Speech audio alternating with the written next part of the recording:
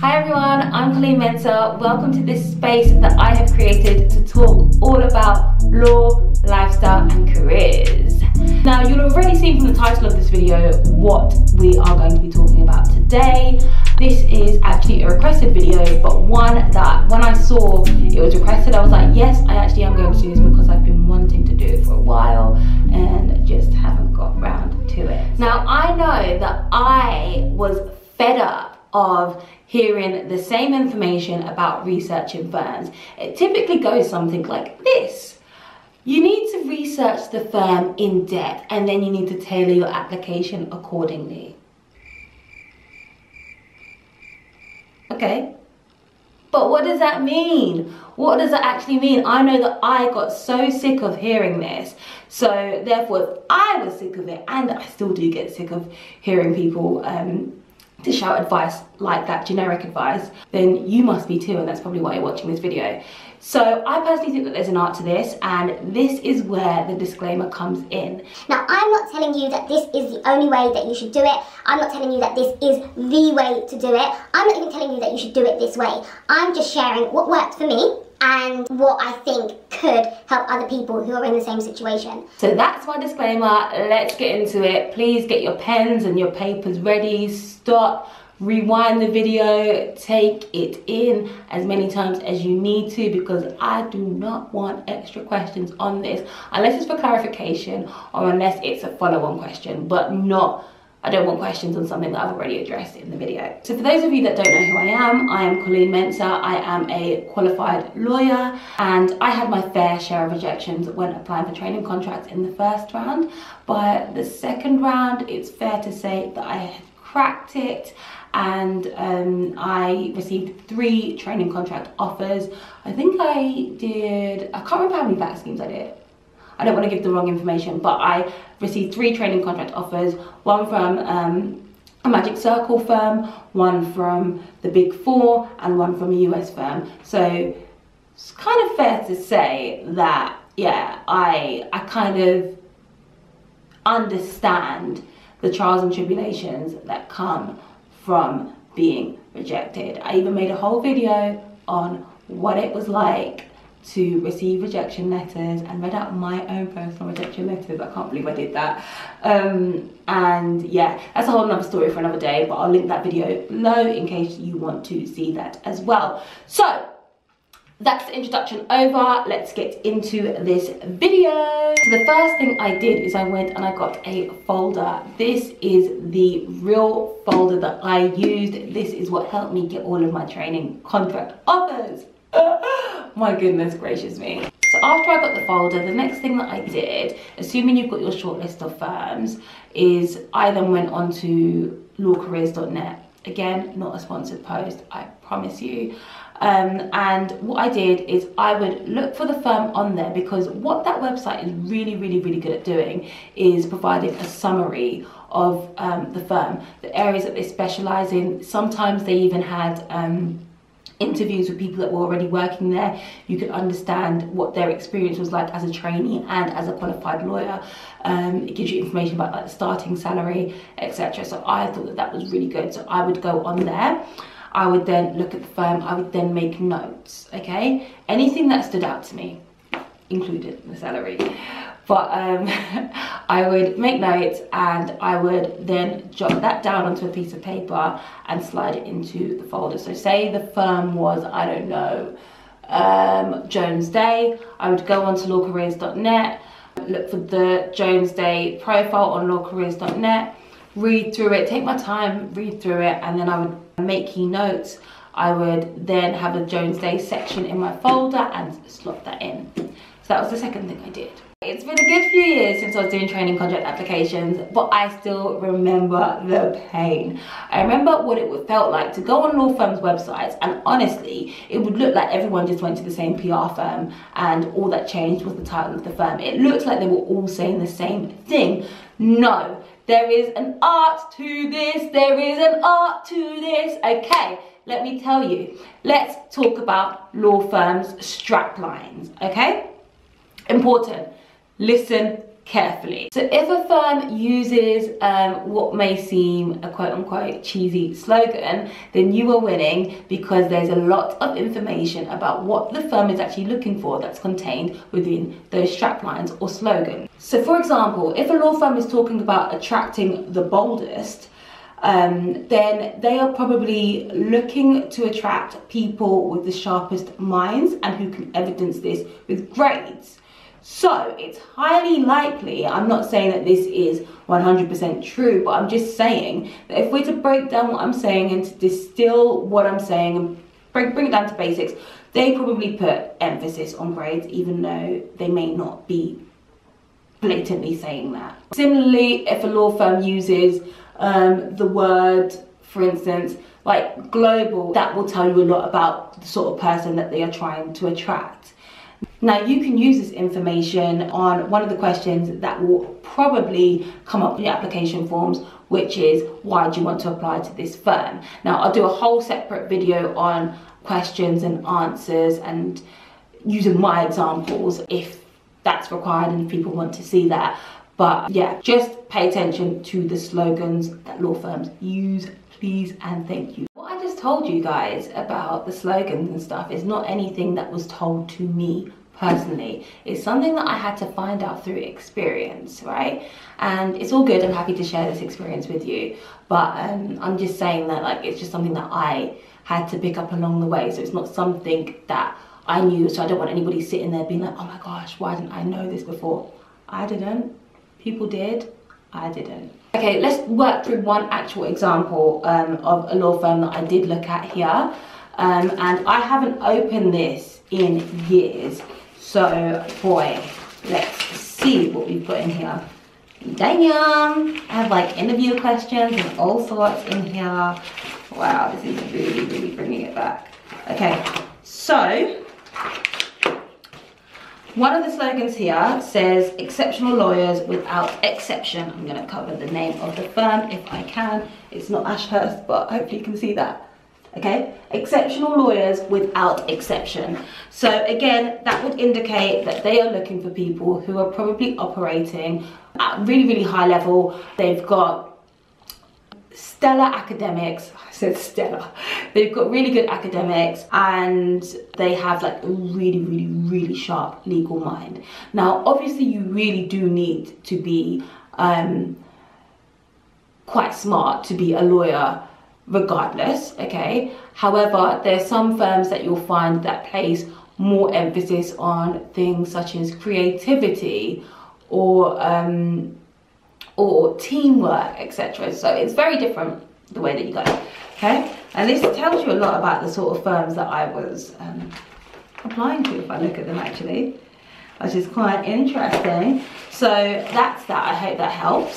So after I looked at the firm's slogan, if I wasn't put off by the website initially and the sort of people that I thought that they were trying to attract, then begs the question as to what did you do after that? What are you actually looking for when you go onto the firm's website? So there are a number of things that you look for when you're on the firm's website, and I guess this is the right time to say, by the way guys, I have a in-depth checklist which is available to people. The link will be in the description below. You can access that checklist, and it's a checklist that I use and I stuck to religiously to ensure that I had researched the firms properly or to a standard that I felt comfortable with. So there's certain things that you look for on the firm's website. So you look at practice areas, you would look at press releases, I looked at annual reports. So for those of you that don't know what a company's annual report is, it's a report that is published on a yearly basis by the company, which gives you an in-depth analysis as to the firm's activities during that year, including information on their financial position. It's usually a document that is put out there for investors in the company, etc. However, I found it really useful to know what the firm's strategy was. Did they reach their goals? Did they reach their KPIs? How are they looking financially? What would their next areas of focus be, etc. So look into that. Look at what the trainees think about the firm, look at the actual training contract program. I'm not sure if I said look at press releases, look at recent deals that they've worked on. That would usually be in press releases, I guess, but it may be on another aspect of the website. Also look at any CSR, which is corporate social responsibility, that the firm's into, that you may want to get involved in.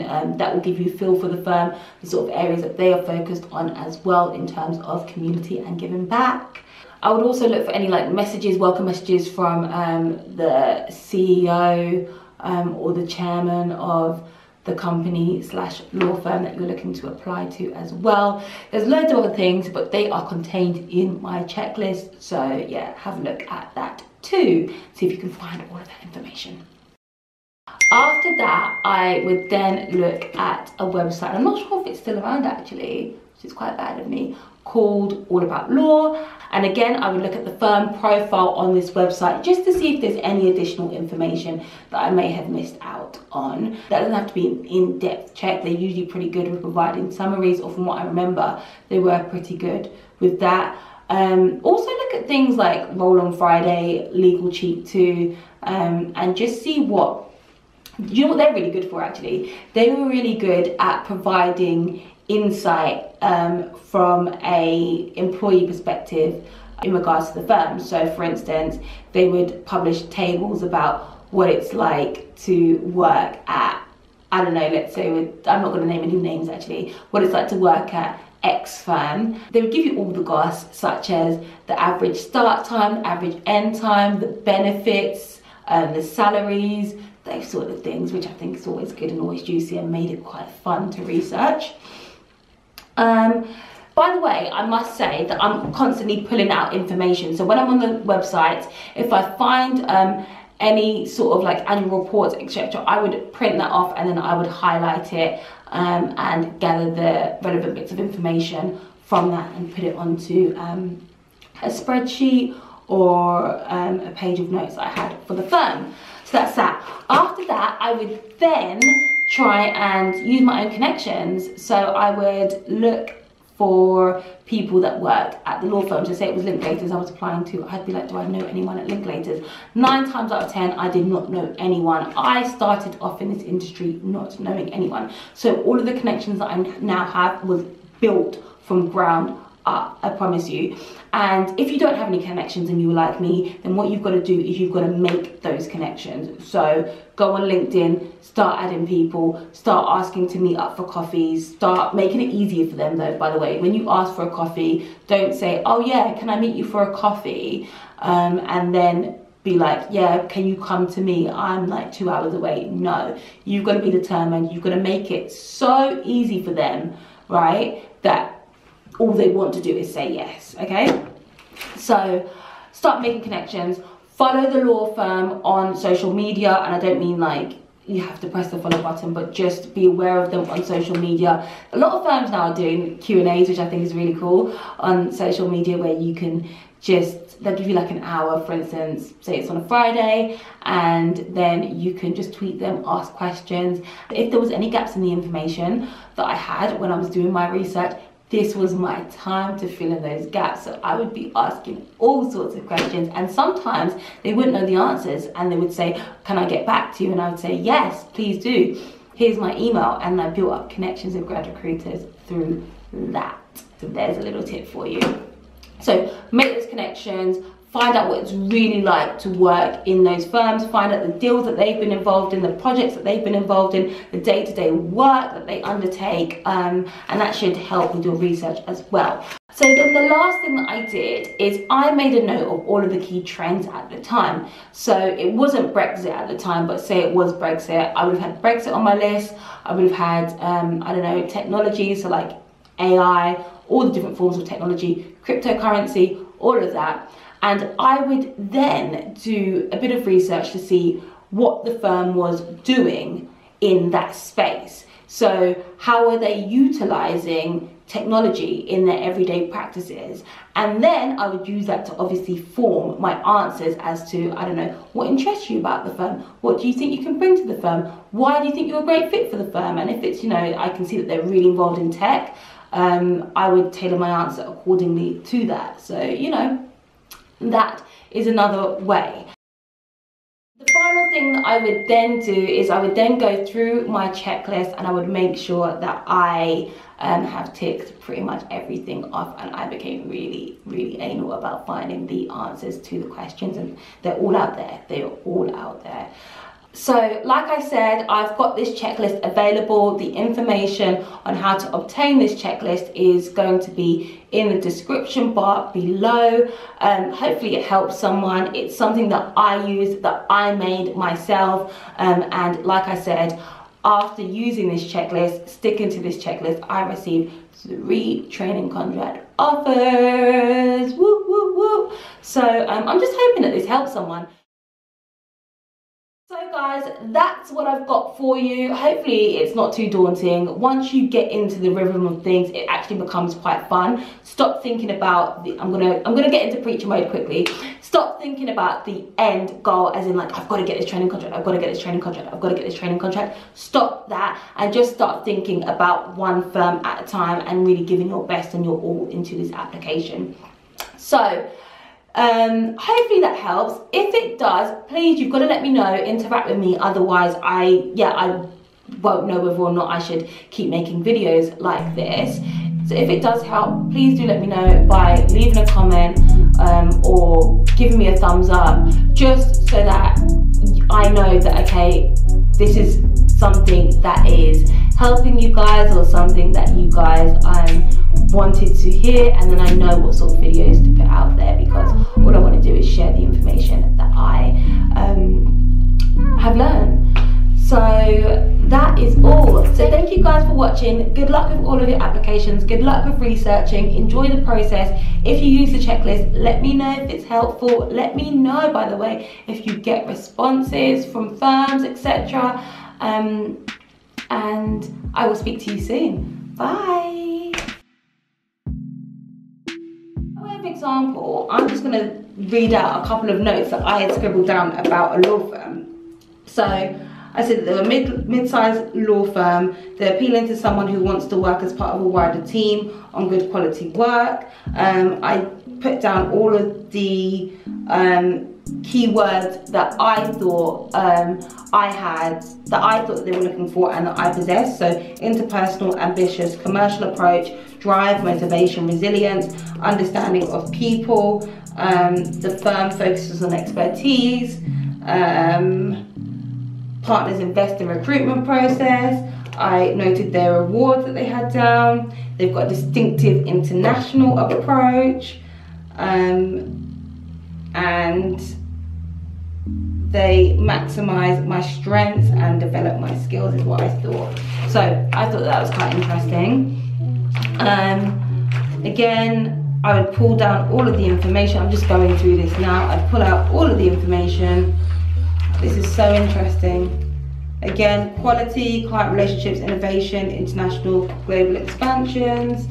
I've highlighted here that this firm wants people who are confident and enthusiastic with the communication skills to build vibrant relationships. So straight away I was probably thinking, oh, okay, well, this is how I've built relationships here, here and here, and this is what I'm going to put in my application and say that I would like to continue this as a trainee, etc. And I can build relationships with clients, all that jazz. But yeah, so gosh, oh my gosh, it's all falling apart. Ugh, it was worth it. I will sort that out in a minute.